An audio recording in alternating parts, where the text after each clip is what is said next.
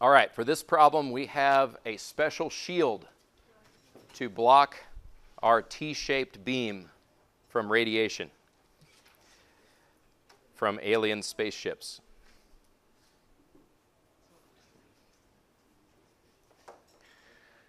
Okay, the shape is formed by cutting the shape of a T from a semicircle. Using the information given, the moment of inertia about the x-axis is closest to. Okay, so let me kind of cover the big picture here. What's the big picture of what we need to do here? Okay, but the big picture here is that it wouldn't be hard for me to figure out what the moment of inertia or second moment of area is really what they mean there. What that is for the complete circle. What makes it hard is that we've got the chunk cut out, right? What would I do if I wanted to know the second moment of area for the yellow shape without the T cut out? Yeah, so I, for just the semicircle, I'll maybe abbreviate that with SC. Okay, we can find that in our reference material, right? And you'll notice here that one of the options that's given for finding these second moments of area is about this axis that goes along the bottom of the shape. Okay, Ix prime, it says pi r to the 4th over 8. What is that? What's that? What is that? Like, what is that Ix prime? Okay, so the question was, what is that, right?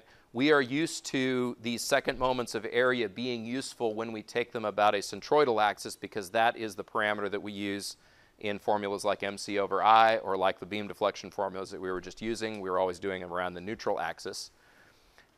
Taking it around some other axis, all that does is, if you might remember the formula that all of these come from, is that they are an integral over an area of y squared dA. You remember seeing this? So it just turns out that the coordinate system that makes that useful for finding those i's that we need in the MC over I equation and the other equations is the one where our coordinate system is centered at the centroid. But there's nothing that keeps us in a formula like this one right here from centering it somewhere else. And that's what it is around those other axes, right? So if I want to figure out for this, for our shape around the x prime axis as opposed to the centroidal axis, I just take this pi r to the 4th over 8. Okay, pi, what's the radius? Okay, 750 millimeters over 2. Okay, so that part's easy. But what makes it a little bit harder is now I have to subtract off, okay, I won't do it in the same line, but in order for me to figure out the I of our actual shape around the x-axis, I need to take that I for just the semicircle and subtract the I for the T, but I need to take the I for that T around this edge, right? Because that's the edge that aligns with that x-axis. Well, let's go into the table for the T. It says it's a WT 229 by 37. Okay. WT, I think I'm close here. WT 229 by 37. Okay, when it gives me this I value right here of 22.3 times 10 to the 6th millimeters to the 4th, that is a second moment of area for that shape around its centroidal axis, right? So that means that for me, because I don't want it around the centroidal axis, I want it around this top edge axis. I need to use some parallel axis theorem there to figure out what that is. Right? So let me go back in here. I need to pick these values off. So 22.3 times 10 to the 6th millimeters to the 4th.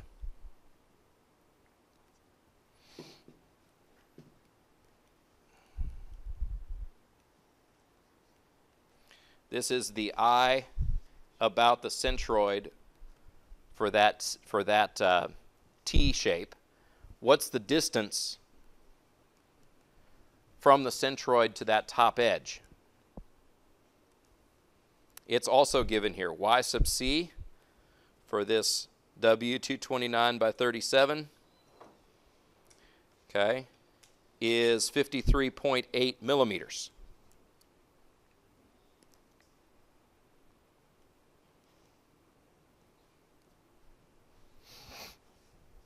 Okay, so this is all information that we can get from the table for WT229 by 37.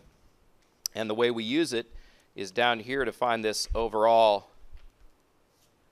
I with the T cut out. I'm going to take this pi times 750 millimeters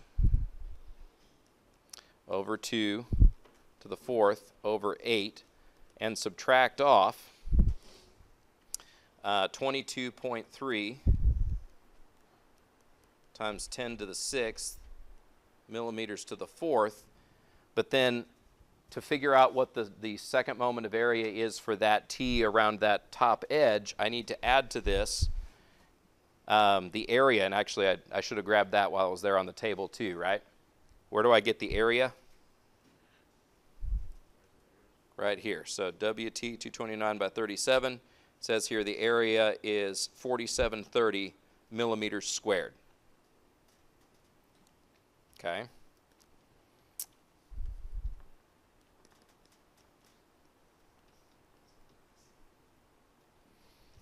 Okay, so I'm going to add to this y sub c squared,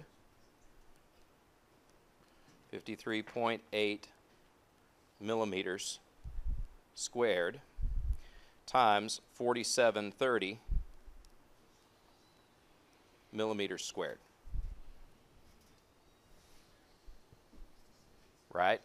And by doing this little last piece over here, this is what converts my second moment of area from being around a centroidal axis of the T to being around that top edge of the T.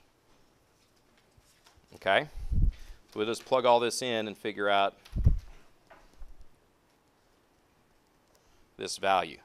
Okay? All right. Pi times 750 over 2 to the 4th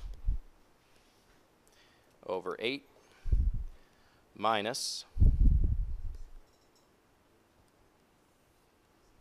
22.3 times 10 to the 6th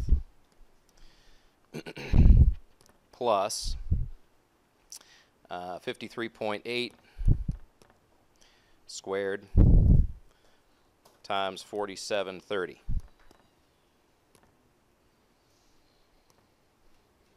Okay, and it just reports it as a number there. If you want to convert that, this is kind of where I think oh no, it does give it to us as a number to the 9th. All right, so I'll do it this way.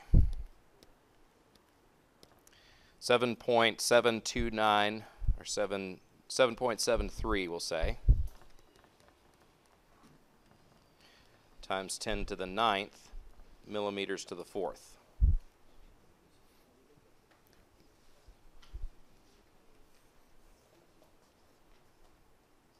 So if the T was upside down, we subtract the... So his question is, if the T was upside down, what we would have to do is figure out what the distance was from the centroid of the T to the other end as opposed to the top end. So you would take the height of the T and subtract the y sub c, and that would be your length that you would use if the T was flipped.